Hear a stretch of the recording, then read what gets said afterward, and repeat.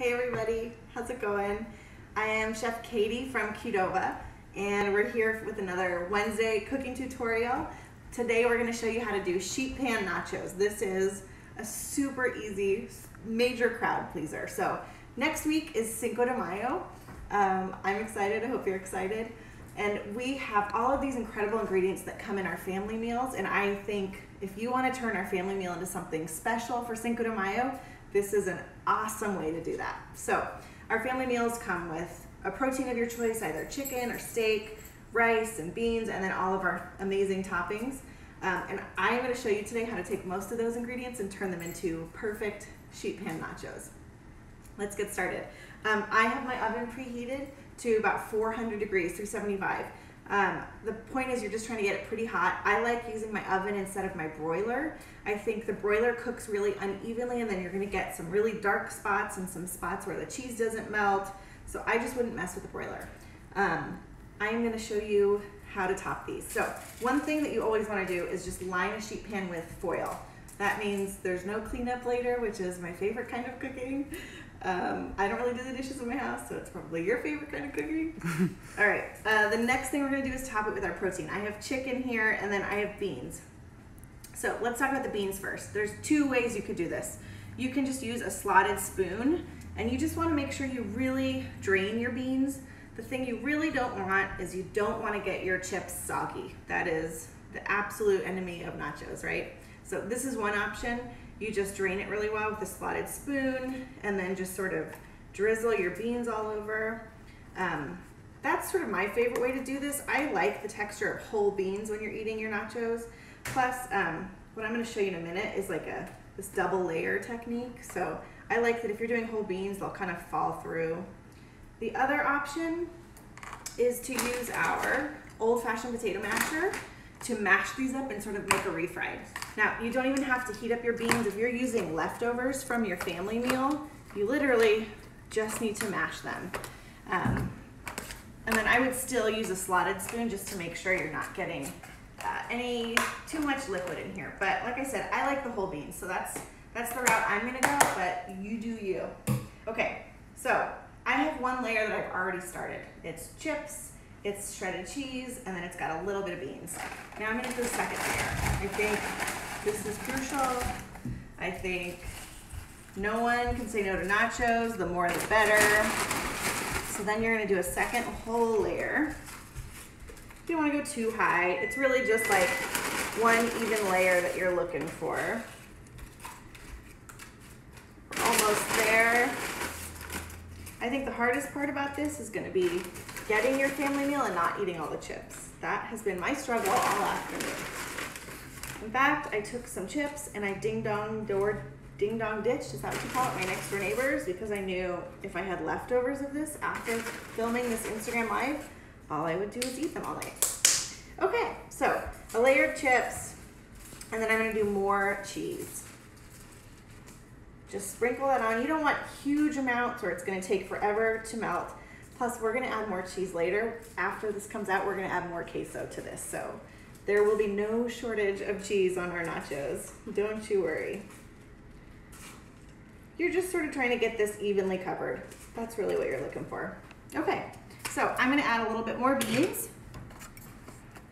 Again, you can mash these, you can do refried, whatever suits your fancy. You can skip the beans if that's not your thing, or if you ate them all last night with your family meal. I think what would be awesome is I would order a family meal and do like taco night for the family and use the proteins and have rice and beans on the side and the corn tortillas and make tacos, and then make nachos for the family as an appetizer and really celebrate Cinco de Mayo. Okay, so my beans are on, and then I'm just gonna do chicken. Now, I don't wanna do a lot of this, and most likely you're not gonna have a ton left over after you've made your family meal, but that's up to you. Just like a little bit, so you'll get some bites with some protein on them, some with just the cheese. That's all good. Okay, so this is gonna go into the oven. Really, it's gonna take about 10 minutes. I mean, no more than that. We are just trying to get that cheese melted. So while that's cooking, I'm gonna show you all about the toppings. I think nachos are really about two things. They are about the cheese and the chips, and then they're really just the toppings. They are a cheesy, crunchy vehicle for amazing toppings. So one of my favorites is pickled onions. So pickled red onions are the easiest thing to make. They're made with lime juice and salt and onions. That's it. If you are trying to make this for Cinco de Mayo, I would start these on maybe Cinco de Mayo is Tuesday, so I'd start them on Sunday, just so that you've got a good time to pickle. But what you're gonna do is you're gonna thinly slice your onions. I rinse mine under hot water just because it really opens the cells and the pores on the onions so that the vinegar or lime juice or whatever acid you're gonna introduce can really penetrate and start pickling faster. You don't even have to do that though. You could put it straight into a jar or a container and just add some acid. I like lime juice because I love the bright flavor that you get that's sort of sweet and acidic, but you could just use some vinegar, straight white vinegar, red wine vinegar. Red wine vinegar will help give it some really pretty pink color faster, and then salt. And that's all you have to do. Could not be easier, so delicious. If you do want to make it spicy, you could add some habanero that you just slice and throw in with your pickling liquid. That's another trick. Okay, Qdoba's guacamole. I do not need to talk about that too much. I'm gonna put on our pico de gallo and queso, of course, and some salsa verde, and then a couple things that are not on the menu. I've got just some whole cilantro leaves. I love how they look and I love how they taste.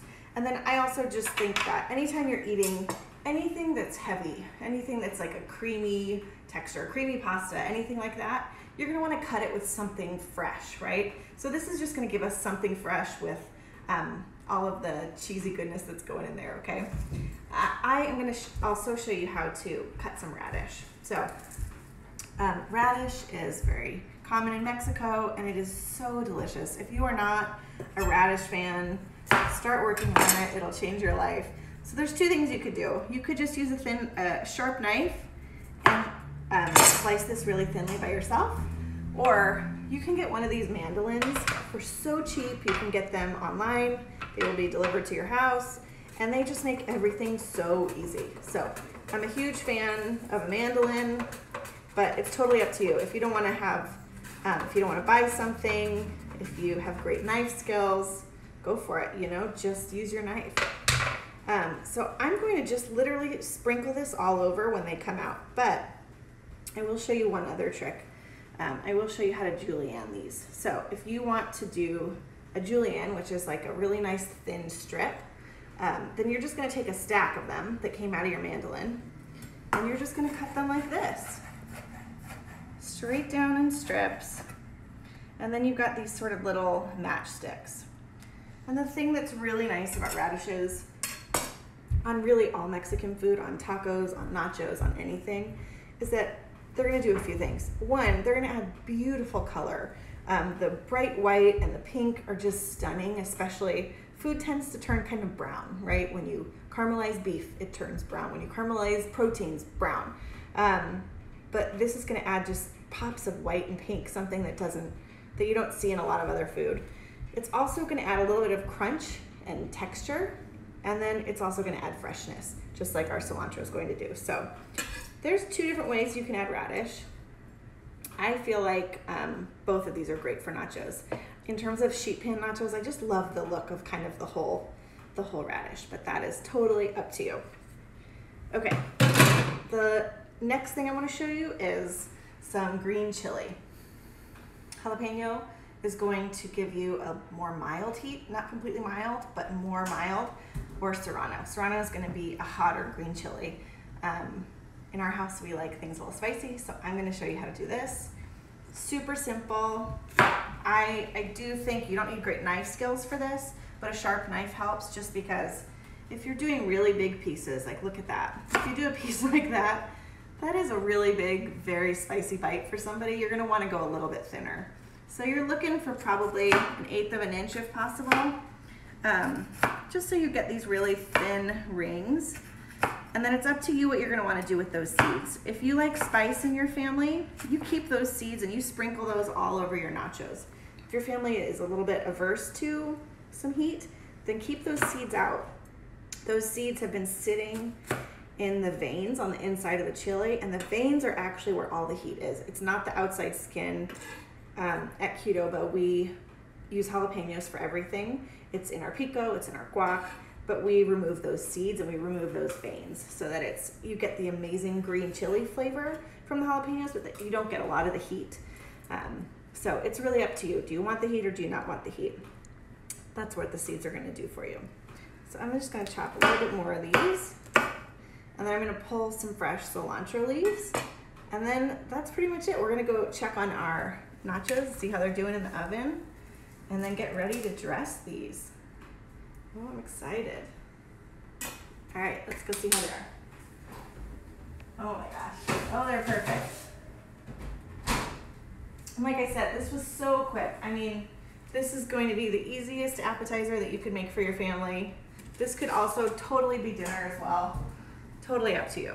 Okay, so keeping hot things with hot, I'm gonna drizzle our queso all over this. There's no wrong or right way to drizzle queso, by the way. Thin clumps, big, huge chunks, no one's gonna be mad. You just wanna make sure you kind of get all over the place, right? Ooh, these just smell good. We have fresh lime that we put on our tortilla chips at Qdoba, and I can smell the fresh lime that is like coming off of this from heating it. Okay, so then some pico. I'm gonna use my hands.